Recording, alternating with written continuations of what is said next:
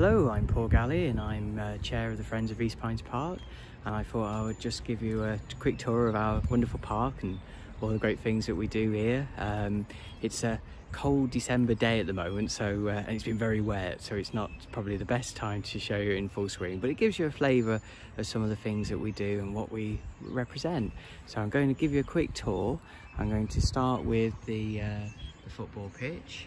We're really proud of that. We've done a lot of work in there, partnership with Fleetwood Town, and that's really established a lot of answers to antisocial behaviour and so on. And we literally have started with a field. We put drainage in, although you can see a big puddle there, so we're going to be working on that over the winter. But we created FC East Pines, and it's a great team and a great effort, and it just gives kids something to do and focus and give them a respect agenda. And the idea is that if they're good enough, they can link in with Fleetwood Town, or if they just enjoy football, they can come on Friday night and have a game in a safe place. And then next to that, behind there, is our playground, and we've done a lot of work with that. We've resurfaced it, we've put new play equipment in, a big new pirate boat, and yeah, even on a cold day it gets a lot of use. And then next to that is the learning garden, and the learning garden is something we designed so the kids can interact with gardening and planting and so on. We've got an owl and pussycat and some boats in there, so we try to interact with the library. And then across you'll see the railings. Now those railings weren't there until the last few years, and we've put all of those in to make the park much more accessible to the community. It always felt slightly dangerous before because you couldn't see in and you couldn't see out. So it's taken the park into the community and made it a real hub, and we're really proud of that. And along the edging of the railings, something around 4,000 perennial plants. So we started with a park that didn't have any plants in it 6-7 years ago. So again, we're really proud of that.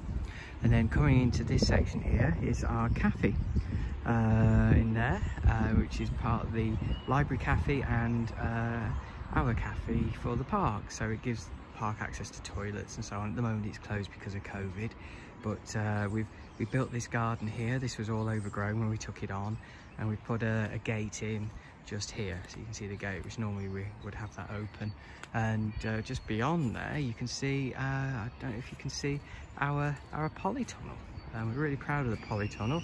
We put that in a couple of years ago, or 2 years ago now, and again it's a real lifeline. We can grow all our own plants now, and that has a big impact.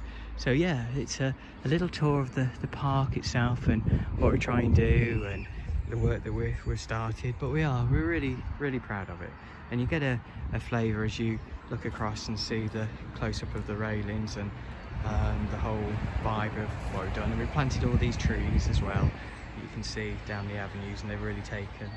And yeah, yes, it's something that we believe has made a big difference with the community. So I'm going to head off now and take you to the 3 pocket parks that we want to adopt, and show you our plans for them. This is a better view of the railings as well, give you an idea of what they look like and the type of detail we're trying to put in. And again, we're really proud of those.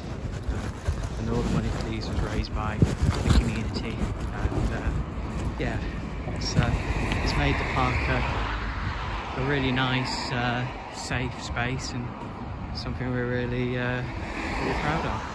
As you can see the corner here, again, this is I think a beautiful shape to it and feel to it.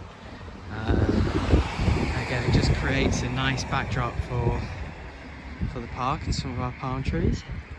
And this is looking at the park from a slightly different angle.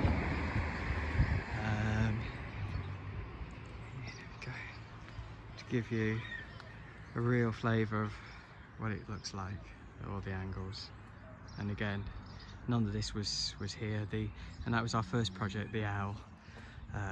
So yeah, it was a wooden carving from a tree that had died. So yeah, I'll head off now and show you the gardens that we want to adopt, the pocket parks. I've recorded this remotely as it was quite windy at this spot, but we are now at the first pocket park that we want to build, and you can see that we've got 3 trees here, The Escalonia on the left, which we planted some time ago and has done a great job in terms of reducing antisocial behaviour. Now, around the trees we plan to plant lots of flowers, really brighten the area up. There are 3 trees currently, and we plan to plant a 4th tree.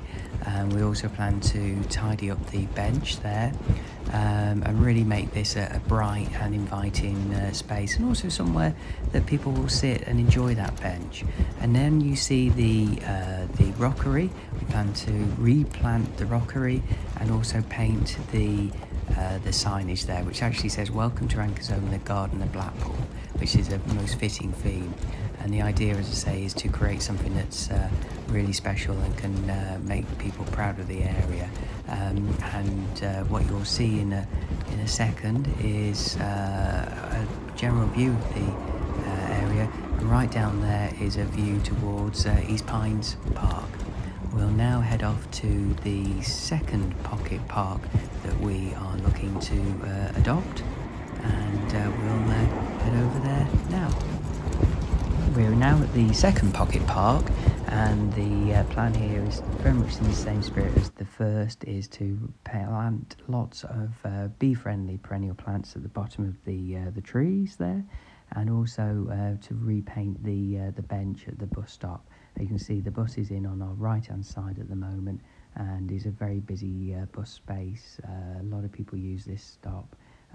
The seat we'll paint in tangerine, so a bright orange colour, dementia friendly, and make the whole area very inviting. The rockery, as you can see, mainly has weeds in it at the moment.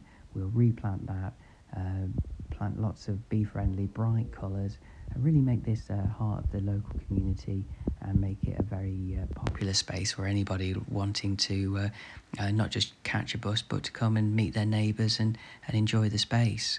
We'll now head off to the 3rd pocket park that we're looking to adopt, and we'll see you there shortly. And welcome to the 3rd pocket park. This is in the Blackpool coastal housing area, and the plan here is to paint the wooden sleepers, replant it with seagrasses and bee-friendly plants, and really make this a hub for the area and bring the park to the residents that live in this area. This project's been financed by Blackpool Coastal Housing, and by combining the other 2 pocket parks with this project and the work at East Pines Park, we'll deal with a lot of antisocial behaviour issues. We'll improve the isolation issues that many people have been facing through COVID, and most of all, we'll make the area look great. We'll improve volunteer numbers. Everybody wins in this scheme, so if you could support us, that would be amazing.